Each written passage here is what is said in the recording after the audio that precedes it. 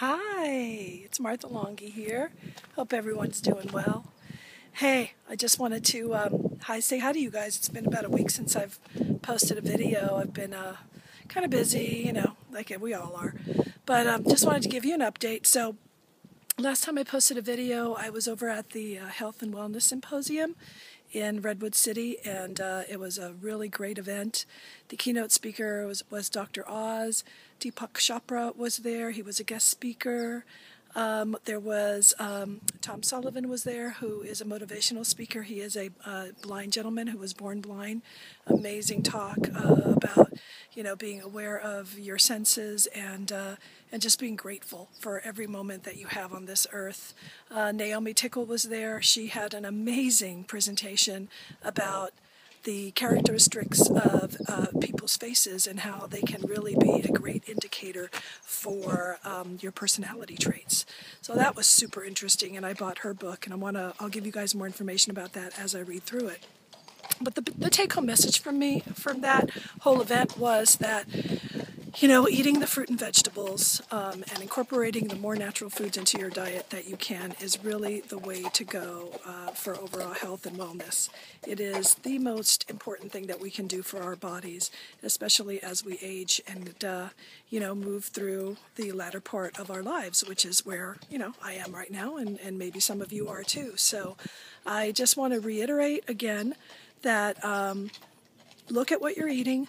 Think about what you're putting into your body and make the changes that are going to work best for you. It's not something you can do overnight. You gradually do it day by day, but it really has an amazing effect.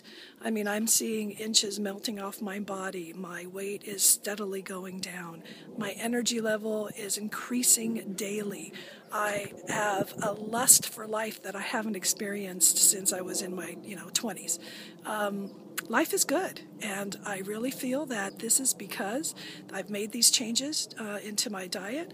I've made the choice to eat healthier, to stay away from processed foods as much as I can. And I'm not perfect. I make mistakes every now and then I want some fries, and if I want some fries, I go and I get them, But overall, day by day, when the choices are there, I tend to stick with the healthier stuff, and I'm seeing a huge difference. So I just want to put it out there to my sisters and to anybody who's watching this video who's struggling with their weight, no matter what your age is, look at the healthier foods. Look at whole foods, your whole vegetables, your whole fruits, your grains, lean meats. These are all things that are good for you, that are going to make a difference in your well-being. So stay with it, guys. Keep on doing it. It's a day-to-day process. We're all going through it, and we will continue to, and so just stay on it. And if you have a couple of days where you do something wrong, it's okay. We're human, right?